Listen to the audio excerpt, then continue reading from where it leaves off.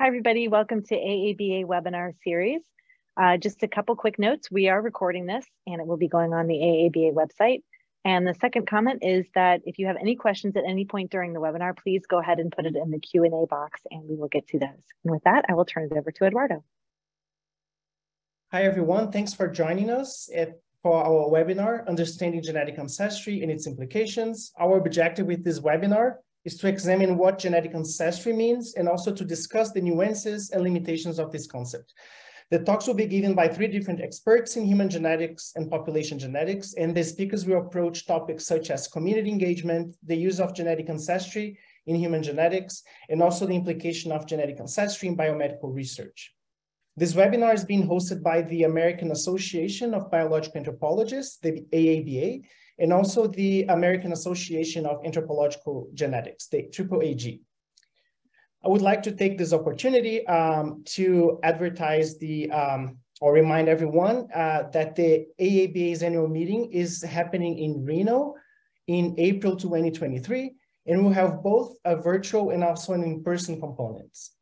You can scan the QR code on the screen for more information, also for registration.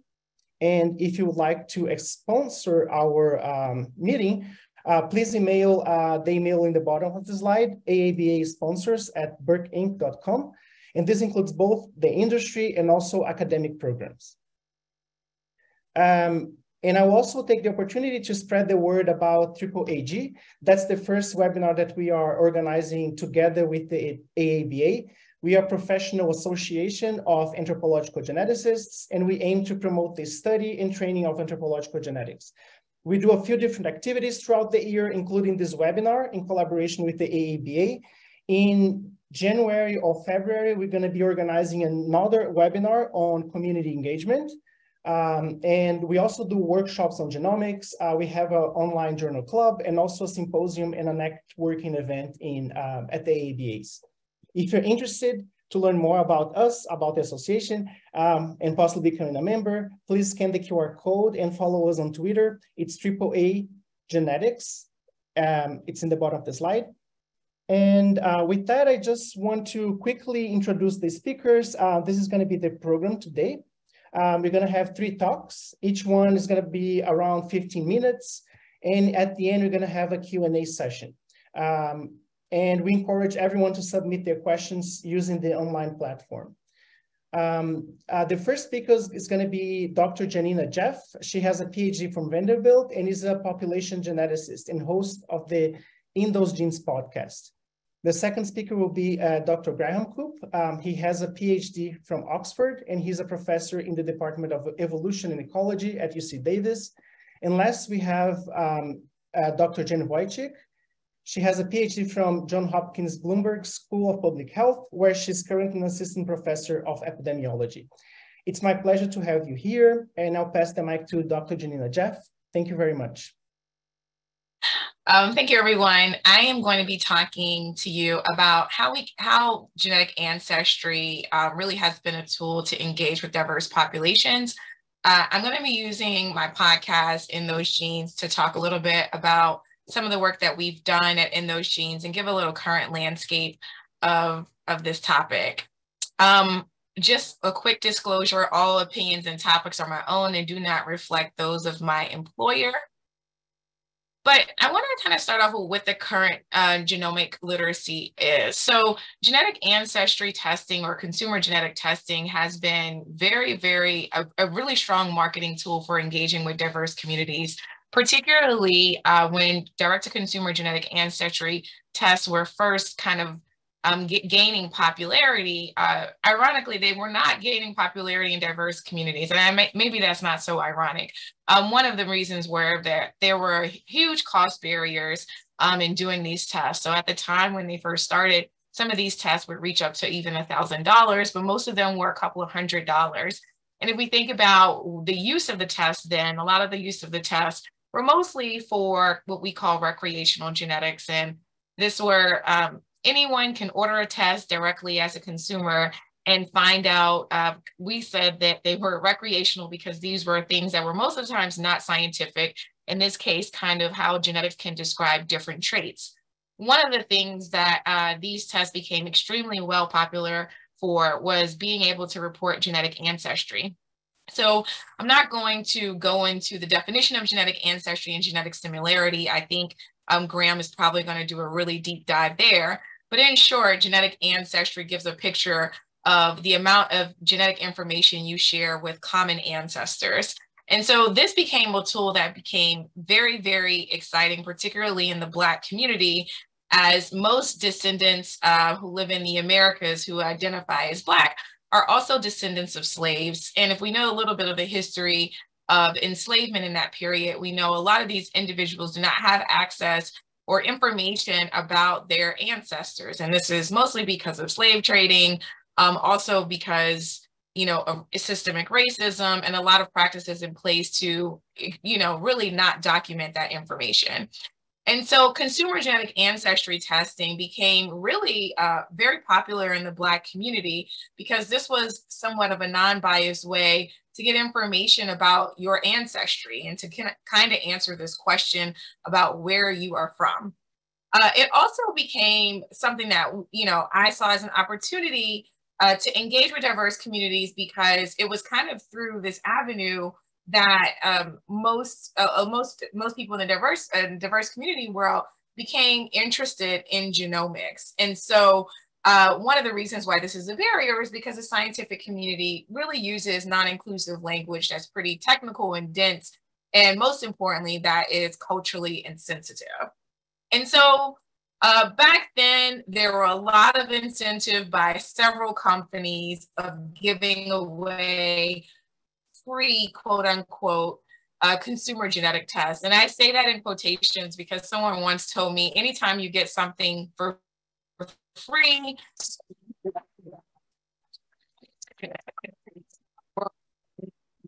as I said, reporting genetic ancestry began to be a way for these direct-to-consumer companies to really market their tests. So there were a lot of initiatives to give free tests to populations of non-European descent.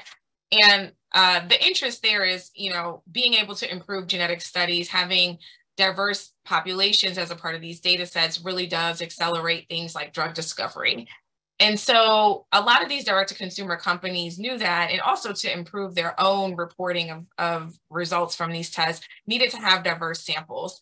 And so in 2019, one of these direct-to-consumer companies released an ad, and this ad, we at the podcast made an episode on really talking about how direct-to-consumer genetic ancestry tests are marketed to non-European populations. And so really briefly, I'm gonna play this and hopefully we can hear. Abigail, we can escape to the north. There's a place we can be together across the border. Will you leave with me? Uncover the lost chapters of your family history with Ancestry. Get started for free at ancestry.ca. The ad, called Inseparable, conveys a slavery-era love story between an unnamed white man and a seemingly enslaved Black woman named Abigail. It's an ahistorical telling of a narrative we know all too well. The ad was pulled shortly after going viral, and Ancestry.com explained that Ancestry is committed to telling important stories from history. This ad was intended to represent one of these stories. Interesting. So this is an example of one of the genetic ancestry or direct-to-consumer genetic ancestry testing ads that was tone deaf. And so using this this ad as an example of how direct-to-consumer companies begin to engage with diverse communities, particularly the Black community, was very, very problematic, namely because as we, as geneticists, are trying to create trust and trying to be transparent about what genetics can and can't do, this marketing ad was an example of how we're using ahistorical concepts to kind of lure diverse communities into engaging with genomics research. And so one of the things that my work does is really trying to change that. And so in 2018, I created In Those Genes podcast, which is a podcast that uses genetics to decode the Lost Histories and Futures of African Descendants. And I want to take a moment to say, even I, when doing this work, have needed to change a lot of my language and theories. When I first started the podcast, our tagline was In Those Genes is a podcast that uses genetics to decode the lost histories of African descendants. And we've now changed that mostly because the histories of any person are really not lost, or the identities are not lost. These identities may not be fully defined and explained by genetics, or one may not have the information around their genomics to talk about their genetic identity. But in that statement, and in the statement that a lot of these direct-to-consumer genetic ancestry companies use, it's kind of this idea that our history or that our identities do not exist if we do not have genetic information, which is not true. And so one of the things that my show does is try to create a safe space, particularly for Black people who want to understand their identity better through genetics. We very much so want to emphasize, though, that our identity can not only be tied to genetics, and our identity is not only limited to genetics. It also includes history. It also includes thinking about our futures. But really, the show is meant to be a very inclusive and accessible tool for anyone who's trying to learn genomics. A part of this work also kind of extends to dispelling myths. So going back to that direct-to-consumer genetic ancestry ad, one of the myths that is in that ad is that a lot of African descent people who have European ancestry in their genomes, as a consequence of love between someone who identifies as European descent versus someone who identifies as being of African descent. And so in this op-ed piece that I wrote shortly after that commercial was at, really goes into the details of why that is not true. Why, from a genetics perspective, we can actually use the genome to actually highlight some of the insensitive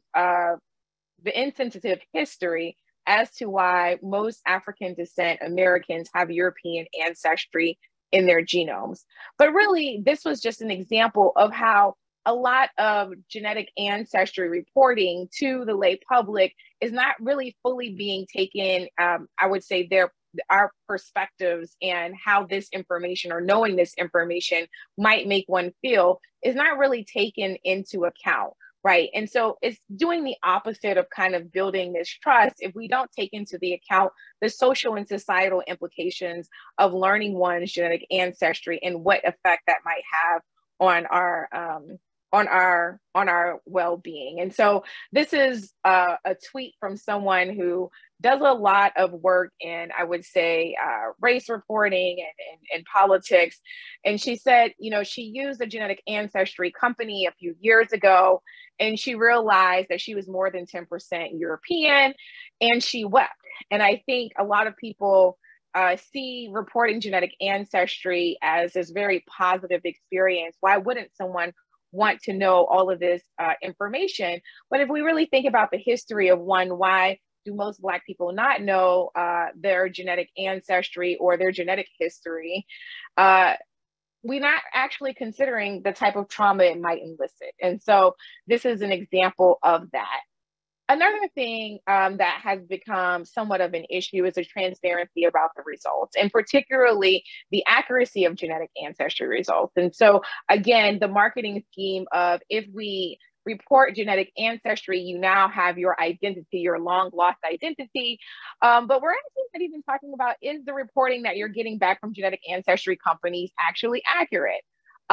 Or the return of other results. And so I'll talk a little bit about some other benefit models where people are sharing other types of actionable actionable genetic results for health purposes. And then most importantly, the transparency on the use of the data. And so one example in going back to the transparency of the use of the data is one of these genetic ancestry companies, a lot of genetic ancestry companies, I should say, are actually thinking about, well, how can the data be used, right? And so I don't really believe that the intention when collecting this data was to share it with for-profit organizations, but that is kind of what happened. And one of these stories we tell on the podcast in an episode around a story where 23andMe sold genetic information to GSK in a deal that was worth $300 million. And so really, I go back to what is the transparency? And so in this case, we're doing the opposite of trust building. We're actually breaking trust by not really fully telling participants what the use of that data might be. And so you might imagine someone might want to contribute or be a part of a consumer genetic ancestry database because of the value of getting their genetic ancestry or the perceived value of getting their genetic ancestry, but then not know what happens with the data after. And a lot of that has to do with the transparency. A lot of that also has to do with just really trying to understand all of the forms and things that you sign. But going back to some of the things that we could do work on and some of the things we can build trust, because I do believe giving back or any form of information is a tool to better engage with communities. I think we just have to think about doing it right. And so one of the things that we do on In Those Genes podcast is we try to give the full story. So we try to build trust through transparency. And we really use science education as a tool to kind of create that. And so in this clip, I'm talking about the accuracy of these consumer genetic ancestry tests and getting that data back.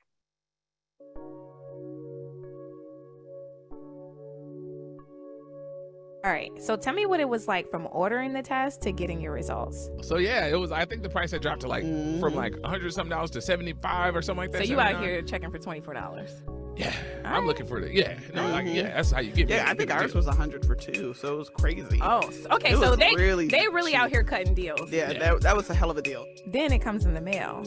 It was like a special little box, right? You open the box. It was cool because you open the box, it had a cool little presentation. It was like a kit. It was a cool presentation. It was like a kit. It was like a kit. You just pop open like, it was like a Coachella box. Right, exactly. It was. And how do you actually give a DNA sample? So you spit. How much spit are we talking here? It was like 6 ounces, 4 ounces, maybe not even. Like a not little that much. It was a 2, so it was like that's a lot of spit. It was like 3 spits. I felt like. Personally, haven't done samples from saliva before. It's not fun. It's not fun. So saliva is not the best way. It's to not isolate DNA. Oh, this is not high yield. So there are several ways to get a DNA sample. DNA is in each one of the cells that make up the human body. Most common forms of samples include blood, saliva, hair, sperm, and even skin. But they do not all give the best quality DNA. The best way to extract DNA is from a blood sample. But obviously, this is not something you would do on your own for an ancestry test. So what you do is you spit. While this method does not yield a lot of DNA, after extraction, the data quality is good enough. Once there is enough DNA extracted, we can replicate the DNA and store it for future use, which is called biobanking. So after you spit, you ship it out, and then what? You said it took like 6 to 8 weeks or something to get it back. And while you were waiting, what results did you think you were going to get? Or what results were you hoping to get? I wanted a little bit of Ghana. Why? What kind of Ghana? Just because I think Ghanaians are dope. I feel. So that's an example of how, and I misspoke earlier, this is a different clip, and I'm going to play the clip that I was intended to play. This is an example of how we can use culturally attuned science communication to teach exactly what the tests are doing and therefore create and build trust on taking the test. And so knowing a little bit more about how and all the different steps that come in taking a test will make someone feel more comfortable about doing it. And in this next clip, I'm talking about the accuracy. Janina, I just want to let you know that we are just about at time, so we'll have to wrap this up shortly after this clip. Back to the transparency and what these results can tell us. And this is an example, this is another example of polygenic risk scores, where basically a risk score of your genetic risk offer multiple variants for a common or complex disease. Many of these were defined in a European descent population, and many don't translate to African descent populations. And so being transparent about how accurate are genetic ancestry tests, what are they being used for, and even reporting back results like medical results, how applicable are they to other populations is important. That's not to say, basically what I'm saying here is that we're trying to end this idea of transactional research by creating equally beneficial sharing models. There are a couple of different models that are currently being used.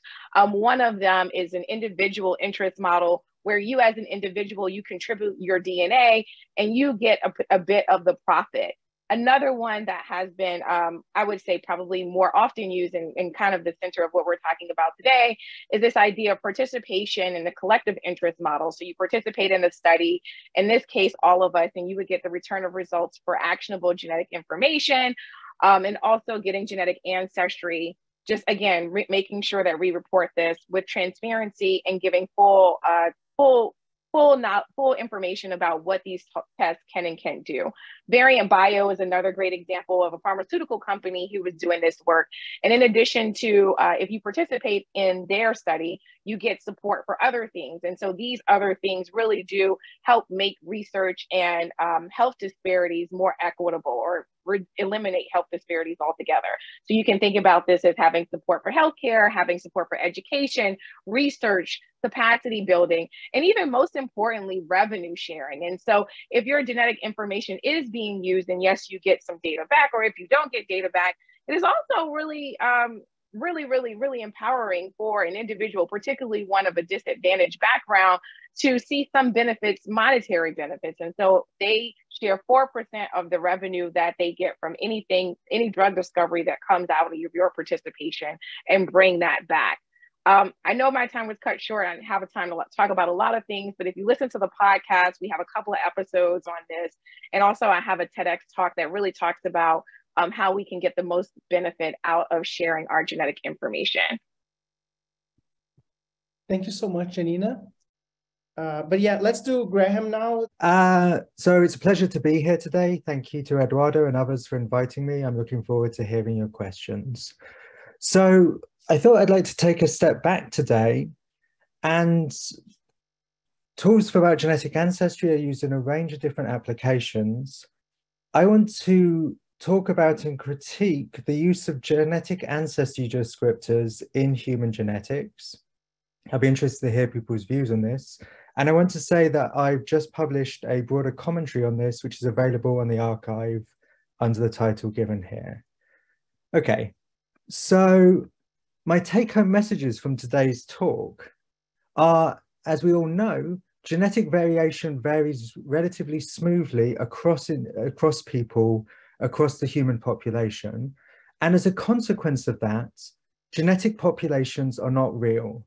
Now, often as population geneticists or statistical geneticists, it's helpful for us to imagine a set of relatively discrete populations as a modeling construct, but that easily leads to confusion amongst empiricists and methods developers about the reality of genetic populations. Genetic populations are a useful modeling construct, but they're not real.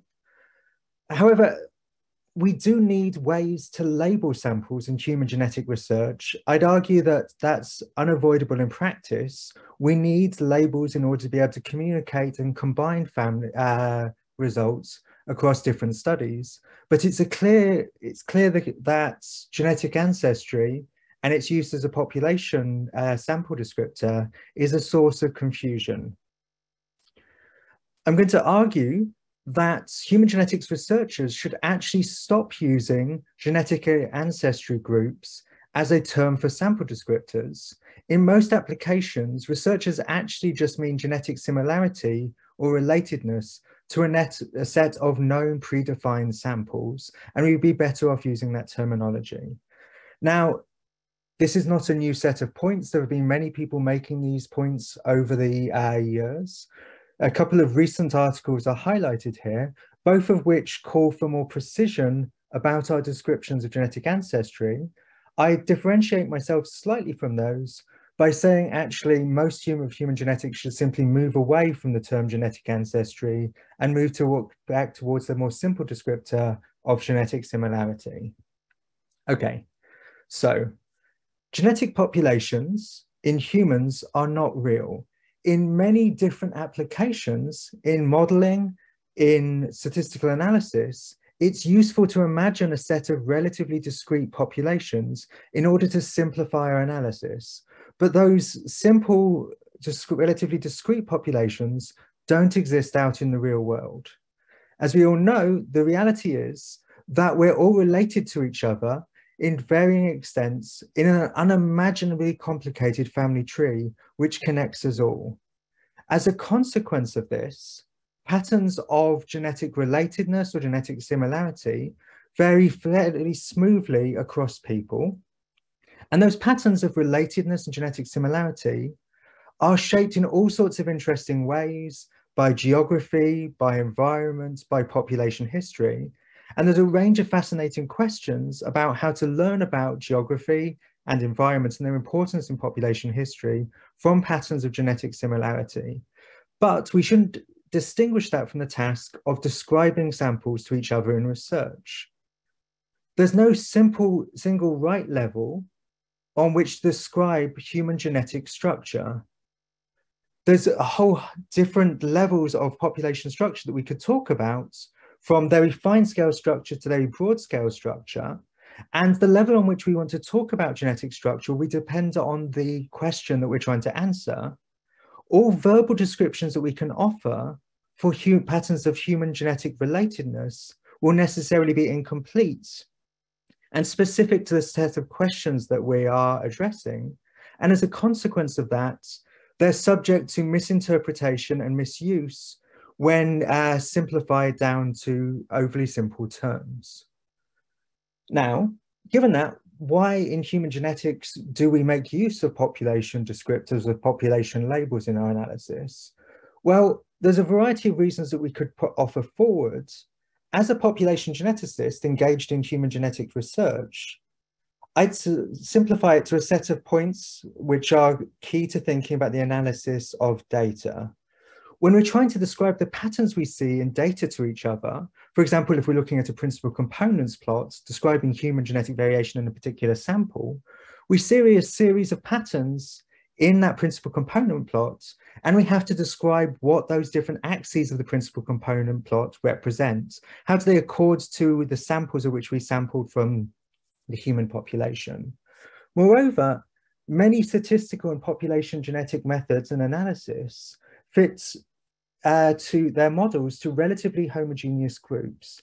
Thus, in many human genetic analyses, samples are subset in order to get towards a slightly more homogeneous set of individuals on which to perform analysis. That comes with a whole set of caveats, but in order to subset the data, we need to describe how we subset the data, and we need descriptors to describe those subsets. So for example, in genome-wide association studies, people look to drop down to a set of slightly more homogeneous samples, but they need to describe what set of individuals such analysis was conducted in. In human genetics, we're also often trying to combine data or data types and describe various sets of results. So for example, in genome-wide association studies, it's common now for various samples to be put together in a meta-analysis to increase the power of the genome-wide association study. But again, we need a descriptor of what set of individuals have been combined together. If we're talking about sets of allele frequencies or sets of polygenic predictions, again, we need labels, population descriptions, to describe the context of those results. And more generally, I'd argue that in many cases, we need population labels for sets of individuals because we're trying to communicate results to each other. And fundamentally, that verbal communication is made easier by having simple population descriptors that we're all familiar with, so we can understand a set of results and their scope. So one common set of sample descriptors applied to human genomic data are a set of genetically derived sample descriptors, that of genetic ancestry group. These ideas of genetic ancestry have clearly caught on. They're clearly very popular in personal genomics, with companies like 23 and Ancestry.com making a lot of hay off their use. But I'd argue that they're often actually fairly misleading and open to misinterpretation. Before doing that and laying that out, I want to distinguish between two different but related concepts. The first of which is genetic ancestors, and the second of which are genetic ancestry groups. Genetic ancestors refers to the set of your ancestors, your biological ancestors, who you inherited your genome from. Those are a set of real people who lived in the past, who happen to contribute genetic material which have been inherited to the present day and into your genome. However, your genetic ancestors are only a subset of your genealogical ancestors. For example, if we go back 450 years ago, you probably have around 32,000 living genealogical ancestors around 450 years ago, but only about 1,000 of them contribute to your genome today. Those ancestors may have contributed genetic material to other individuals as well, and those ancestors which have failed to give genetic material to you may have passed on genetic material to other people, but simply not to you. So your genetic ancestors are a subset, and a relatively small subset, of all of your genealogical ancestors. However, those genetic ancestors are what population genomic data can inform us about through your relatedness or genetic similarity to those ancestors, and your relatedness or your genetic similarity to the other descendants of those ancestors who are living today. In describing patterns of population genetic data, we're often able to make quite precise statistical statements, but any interpretation of those results comes from a set of geographical or sample descriptors which have been gathered when that data has been gathered, well, those samples have been collected. So always the results of population genomic data analysis, the results of genetic similarity, are placed in the context of the society which collected that data and the geographic labels and the sample descriptors that they found useful to describe that data. So fundamentally, any label we apply to genetic data is going to be a social construct.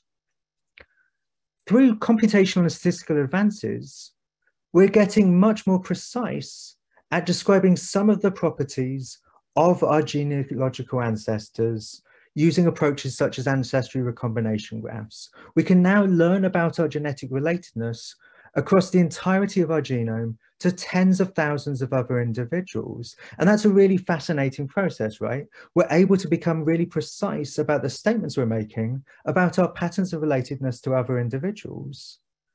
But I'd argue that those representations are always going to be very high dimensional. Many people hope that approaches such as these ancestral recombination graphs will mean that we'll be able to become more precise about ancestry. But in reality, I think we're always going to use relatively simple summaries of genetic data to assign genetic sample descriptors.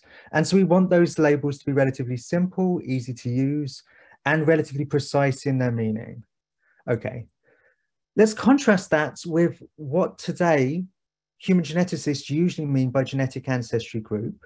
When we're talking about genetic ancestry group, people are usually using terms like European genetic ancestry, East Asian genetic ancestry, or African genetic ancestry. And those can seem like relatively precise labels, often coming with quantitative assessments of proportions of ancestry belonging to those different groups.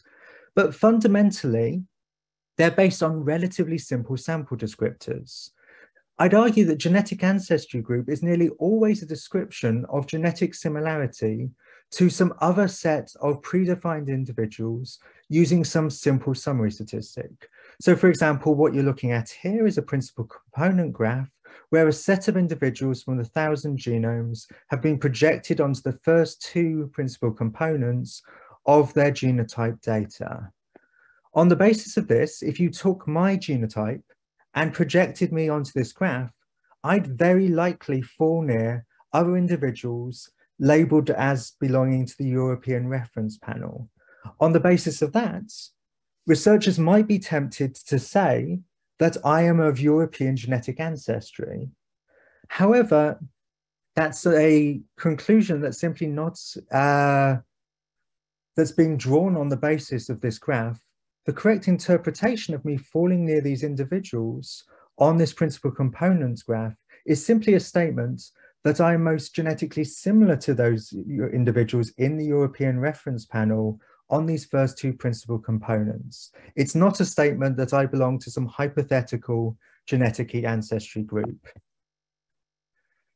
We can also use more precise statements of genetic ancestry using approaches such as structure or structure-like approaches. In those cases, we get a relatively precise breakdown of an individual's genetic ancestry, or seemingly precise breakdown of an individual's genetic ancestry.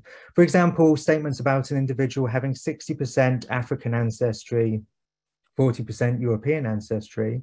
Really, those are statements about the fact that 60% of this individual's genome is most similar to some other set of predefined individuals who are labeled as having African ancestry, and 40% of their genome be most similar to individuals labeled as having European-like ancestry.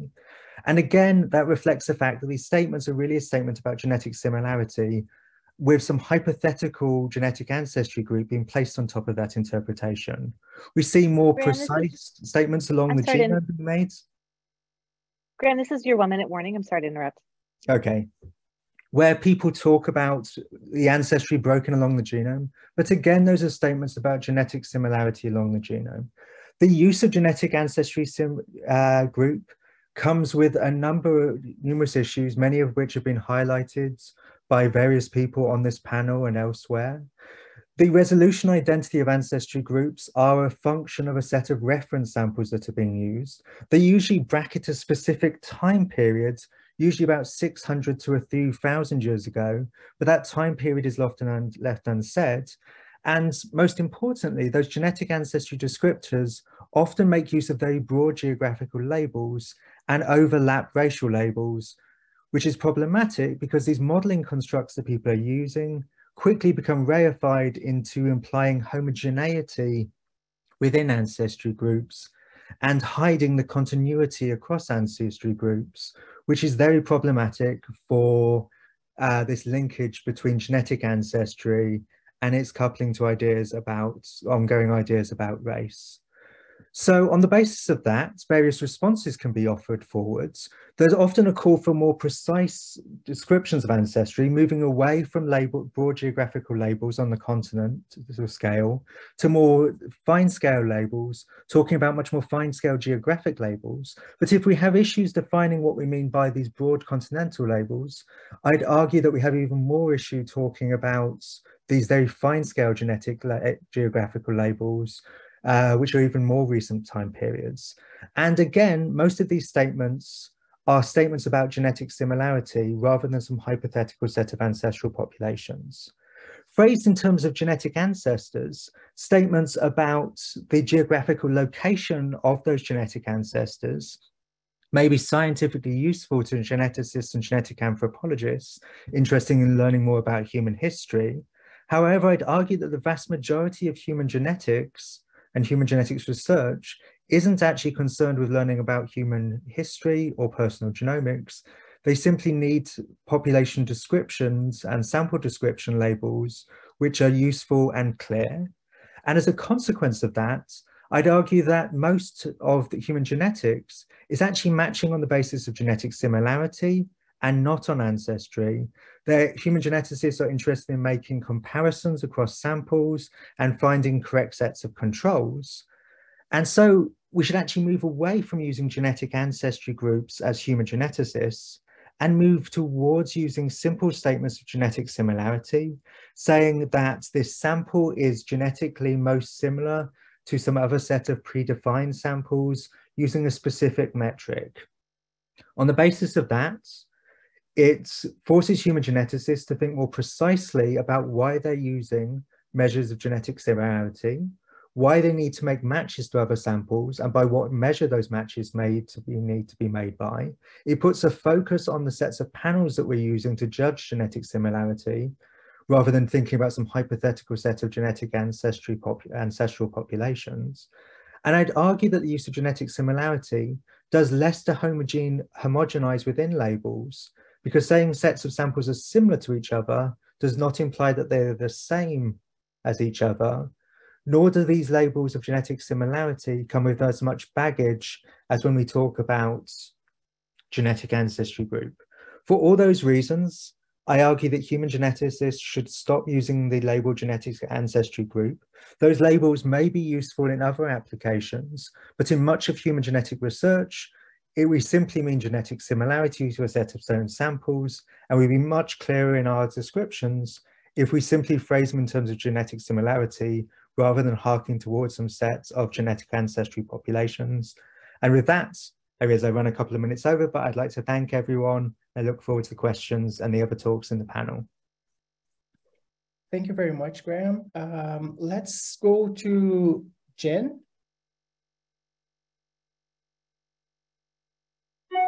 Thank you. Jen, we can hear you. I think. Yeah, sorry, I couldn't find the mute button.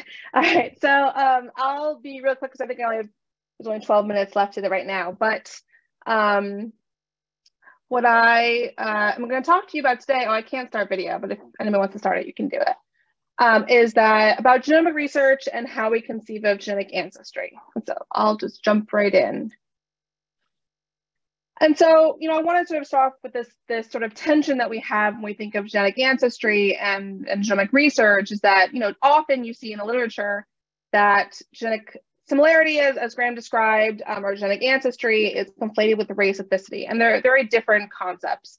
And there's this disconnect between them in terms of the technical motivations for why you would want genetic similarity versus sort of the downstream interpretations and implications of having these racial ethnic groups that exist and how the consequences exist for society and health. And so, right there. It's important to note that these are not interchangeable, and so I'll try to be very clear as to which ones I'm talking about throughout this presentation, but just sort of something to go off of.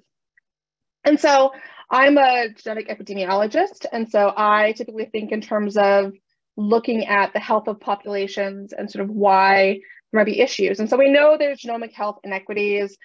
This exists in terms of access to healthcare in the first place due to various factors of structural racism and other factors.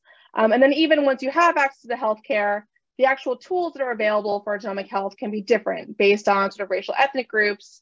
And so, we want to know, we've been working in genomic health for a long time, sort of how do we get here and why do we keep on making the same mistakes? And so when we're thinking about this, I think it's really important to note that it sort of turtles all the way down. And when I say that, what I mean is that this Eurocentric bias is kind of baked in at every single level. And this occurs from, looking at recruitment and how we measure the genetics in the first place. The methods that we use out of the box for discovery have certain assumptions. And then even when we go from discovery to translation, which populations are prioritized and what do we think about a value of a tool and sort of value for who. And so all of these sort of really underscore the fact that we accept a certain construct as the default. And when it comes to genetic ancestry and race ethnicity, it's usually the sort of level of homogeneity and a European ancestry background. And this has sort of permeated every single level of how we do research. And so I'm going to talk to you, most of my research is about better understanding this. And then with the idea of sort of breaking out of this, out of the box thinking, and not even just out of the box, really breaking the box entirely, because why do we even have it in the first place? It's kind of meaningless. Okay, so when we think about representation, we can look at the numbers. And so typically what we look at is the number of participants. And so the NHGRI EBI GWAS catalog is a resource that catalogs, existing published GWAS, with genome-wide association studies. And these are large-scale studies looking at the association between variants and traits. And they do this really great thing where they try to have some sort of accountability so we know who these studies are being done in.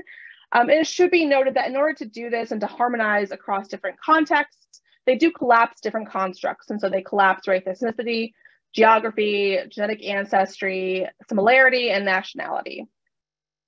And so what you get on the right-hand side is just recently published, looking at the mean sample size. Often we look at the total number of participants, but I think it's really important to complementary look at the sample size per study, since that is typically the rate limiting step for discovery as it determines statistical power.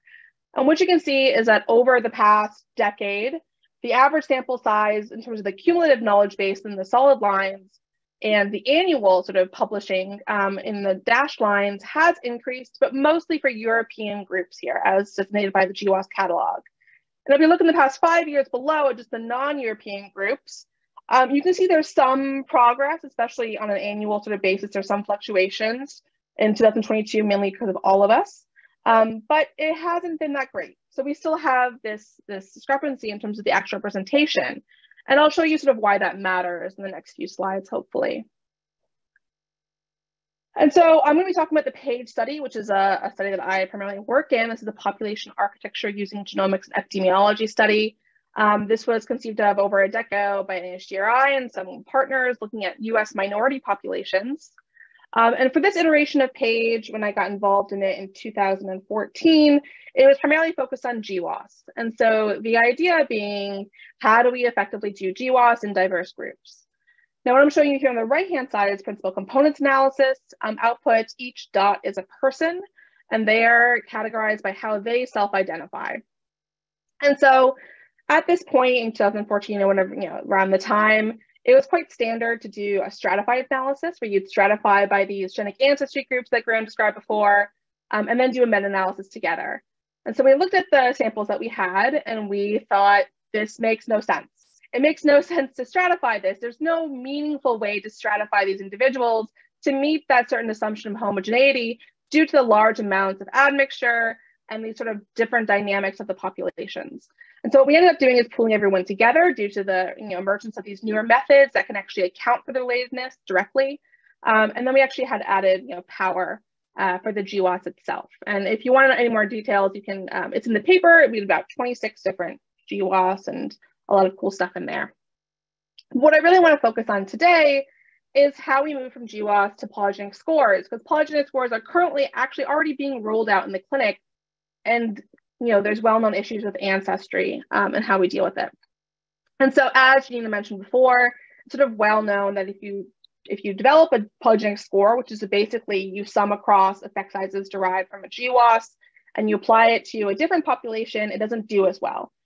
And it's thought it's because of multiple factors, mostly because of allele frequency differences in LD, lineage equilibrium differences. And so you can see that in PAGE. So here what I did is I took a PGS for BMI that was developed in European groups and applied it to PAGE participants, again, stratified by their self-identified race ethnicity to sort of mimic if they came into the clinic, how would it work for them? And what you can see, first of all, there's a lot of difference in between how this risk score performs in the different groups. And what you see here on the left-hand side is the difference between the adjusted R-squared, which is sort of looking at BMI and continuous trait, and the AUC for obesity if we dichotomized it, with a 30 as the cutoff. And what you see is that there's differences, and I want to really focus on the Asian group here, which has a pretty low adjusted R-squared, but a higher AUC. And that's partly because when we think about the performance of this risk score, it's no different than any sort of other clinical risk scores, and therefore it is susceptible to the same dynamics you would find in regular epidemiological risks, which is on the right-hand side, because the prevalence of this outcome is so low, even though on a continuous scale it doesn't do great, it can have a boost in performance. So just to say that between these different racial ethnic groups, we see differences due to multiple factors. Now, when we think about ancestry, I want to focus in a little bit more. So we've had a lot of literature looking between populations. And what I want to focus on is within a population. So within a population, what role does ancestry have in biomedical research? And so I'm going to focus on Hispanic Latino groups, where a majority of my research is focused. And so what does the label Hispanic Latino even mean when it comes to genetic ancestry? It can be both an imprecise and inaccurate measure. What I'm showing you here is admixture plots. Every person is a vertical line, and they are colored by the proportion of their genome with inferred ancestry to a specific component, as designated on the right-hand side here. And so what you see is there's a large amount of heterogeneity within these groups due to a lot of factors, historical factors, colonialism, enslavement, sort of everything coming together. And so what you can see is that there's a large amount of heterogeneity within the Hispanic Latino group. And then further, if you allow people to further self-identify themselves, even more heterogeneity, both between and within groups. So you have layers and layers of this heterogeneity that you don't really have to account for with some other populations. But for this, it's sort of this label is just hiding these different layers of heterogeneity and structure. And so I'm an epidemiologist at my core. And so when I think about how Ancestry influences this, I'm going to sort of look at these sort of graphs that we have here. And so the relationship we really care about is this PRS to BMI. There's a positive relationship between the two, which is what we want. We want the actual PRS to be showing us what the outcome is. But what we do see on the top left-hand side is that we have actually a pretty strong relationship between the PRS and portion of Indigenous to the Americas ancestry. This can be because of two reasons. Really, it can be because it's a real relationship that's actually informative for the outcome, and therefore we want to keep it in, or it's a false relationship that we need to account for. And what we see on the right-hand side here is that it's a false relationship that we want to get rid of. And so we need to sort of cut it all out. And so moving forward, and I'm going to go through this fairly quickly, so the figures don't really matter except the conclusions. It's an adjustment, very complicated when it comes to these. And what I'm going to show you in the next few slides is how complicated everything gets. And I think it's an underappreciated part of how we consider ancestry in genomic research. And so what I'm showing you here is before and after adjustment for portion of ancestry for the Indigenous to the Americas component there. And really what you need to know is that, often we consider the means, but when it comes to this large amount of heterogeneity, we really have to consider the extremes and the level of variance in the population, where you have this differential performance and differential sort of adjustment that occurs based on ancestry within the populations, not between, but within what we've designated to be a population. And so what you can see sort of on the right-hand side again is that if you have more Indigenous ancestry, your risk goes down after adjustment, and if you have less, then it goes up. And so again, you have this sort of bow tie effect. And so when we come to sort of the, we want to have one fix it all. Tell me what to do with this. I can't tell you what to do with it because it's very complicated. And what I'm showing you here is that based on different admixture proportions, this way is a three-way mostly admixture, how you adjust for ancestry has differences, right, on how well the score does. And so this is just to show that there's this intersection of which population it is, the ancestry composition, and the outcome, which affect all of this. And I know we're running out of time, so I will go fast through these. And so this is reflected, I guess, in what I want to say is that it's reflected at the more granular level between these groups, where you see adjustment has this differential benefit or not a benefit based on both the admixture ancestry as well as the environment between these groups. And we can go even further from this. This is a paper that was led by Lindsay Fernandez-Rhodes at Penn and Kristen McCardle that I participated in. And what you can see here is that they looked at the interaction between immigration, so age and immigration, and a polygenic risk score for BMI and performance. And really the main things you need to know for this is that the model fits different by background, even after you adjust for the genetic ancestry components of this through principal components. And then also what you see is that the actual interaction between the risk score and immigration actually differs between these different groups at the bottom here. And this is all robust to adjustment for ancestry. So a grad student in my group, Jayati Sharma, looked at this and found it robust.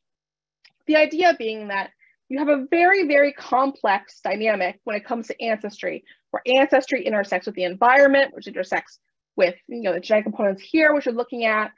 And to think of it all in terms of one or the other is really to do a disservice and not understand the very complex interaction between race, ethnicity, and genetic ancestry when it comes to health and human health modeling. I just want to have a little bit of a shout out and for another work that we've been doing, right, which is that, for the groups I've talked about, admixture kind of defines the group. But what happens when admixture prevents somebody from belonging to a group? And so this is what occurs in multiracial individuals, which actually are currently just like left out of all genomic research in general. And so some place to look at, there's a preprint that's available if folks are interested in sort of what's going on there. And so I know we're sort of over already, but I'm going to conclude by saying that, as we move towards these precision health frameworks, it's important for us to check ourselves and sort of ask precise for who, and really have those questions. And with that, I have a lot of people to thank for help with these projects and happy to take any questions. Thank you very much, Jen, and thank you, all the three speakers. Thank you very much for the interesting talks and also the participants. Please send your questions. We went a little bit over time, but if all the speakers agree, if they can stay for 5 minutes or so, we can maybe ask a couple of questions. I'll start with one of the questions that one of the participants asked, and I'll complement it a little bit. But this person says, many medical or clinical measures use categorical racial groups. Should we move to genetic ancestry? And I'm adding, or should we move to something completely different? And what would it be? I can speak briefly to this, and I'm going to give every epidemiologist's favorite answer, which is that it depends. It'll depend on the population. It'll depend on whether genetic ancestry or race ethnicity matters. I think that there's a lot of research that's being done on this front to sort of disentangle these different dynamics and sort of why you would use it versus not. And then I would just also caution us not to have one blanket approach for everything, because we know it's sort of very complicated. Makes sense. Yeah. Thank you. Would anyone else like to say something? Yeah, I guess I'd echo Jen's comments, which is that it depends on the question that we're trying to answer. I guess I'd argue in many applications, we would think that collecting data on genetic similarity and using that as a sample descriptor is useful, but that doesn't mean that sample descriptors based on race or ethnicity aren't capturing important things about the environments that individuals experience on average. And so that can be a useful label in human genetics, a useful attribute in human genetics, in order for getting more information about environments and how they may predispose individuals' health outcomes. Thank you. Janina, would you like to add something? Or okay, I'll ask another question, very interesting question from also the audience. This question is, I think all of you could answer, could approach. So this person is saying, I was wondering what you think about other academic fields adopting genetic terms for describing populations they work with.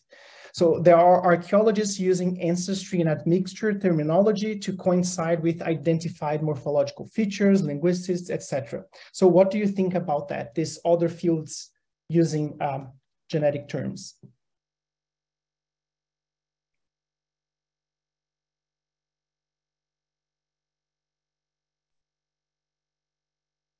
I mean, I think it can be unhelpful because I think it blends terms across fields in confusing ways. Already in the term ancestry, it's confusing what we're talking about, whether we're talking about a person's heritage, a person's genetics.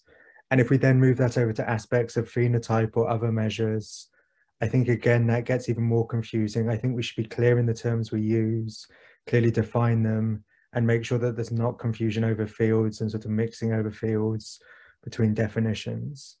But I guess I'd be interested to hear others' views on that. Thank you. One question also that we had prepared before, one of the focuses of one of the ideas of this webinar was to focus on genetic ancestry testing, because we are in the end of the year and many people consider purchasing that for gifts. So what is the major concern, in your opinion, that an individual should have when taking a genetic test, a genetic ancestry test? Consider also that they also include like health risk, health information, right? Yeah, I mean, this is not something a lot of consumer genetic ancestry owners like to hear, but I think one of the biggest things is genetic counseling and really understanding what the information you are getting back is and what it's not. I think that you have some good examples where there's some educational material when you get the results back, but I think largely there's still not enough education on what the results mean. Other things like privacy, other things like where does the data exist? What happens to my data? What type of information I'm getting? I think a lot of people don't realize that by contributing to a data set or contributing your genetic information, you're not just sharing your information, you're also sharing information of people in your family. And so I think kind of really just being able to learn as much as possible about all of the things that come along with doing a consumer genetic test is really important. But I'd say if I had to prioritize them, especially in giving back those health reports, having a genetic counselor or having someone who can help interpret those results is fundamental. And then the other thing I just wanted to add on to what Graham was saying in the last question, I think actually our discipline, or the discipline of human genetics, and more of these papers around guidance around how we use genetic ancestry versus genetic similarity, and how we identify, or I should say, state that these are social constructs versus not social constructs. We are really the field that should be laying the landscape on how these things should be used. So I'm really hoping that a lot of these papers continue to roll out to kind of give best practices to researchers, not just in genetics, but in also other disciplines, on how to use or not use these terms and when to use them. And so, yeah, I think that answers both. Yeah. Thank you so much. Let's have one more question, and then I'm gonna copy all the questions and send to you by email. And maybe if you have time, you could answer by email and we would post in our website. But just one more question to wrap up. Someone is asking, I appreciate the disparities in genomic data and how that holds back drug discovery for pharma. But since we know most health disparities between racial, ethnic, ancestry identity groups are due to social and environmental determinants, how likely are underrepresented communities to realistically benefit from advancements in med that result from their participation in genomic research, given that the exclusion and lack of access to healthcare is already the major driver of disparities in the US? Gina, I saw that you unmuted. Do you want to go first? Yeah, so I mean, I was going to say, this is a really difficult question to answer because I think seeing the benefit of contributing is very layered. But I would say one benefit that I've seen that I think is really valuable is really actually the findings themselves. So Jen does a lot of work on this, like a lot of the findings themselves that are now being reported back to patients have a lot of biases, are a lot of times really not transferable to other populations. And so the more that people are contributing, the more that we learn from the data, even if that means correcting a misdiagnosis, that is still, I think, helpful. I do think, though, that now a lot of these large consortiums that are trying to get a lot of diverse samples to participate in these studies are really trying to change their benefit models too. And so you see a lot of people now not only offering a return of results, but also offering support for findings, also offering support for healthcare, support for genetics education.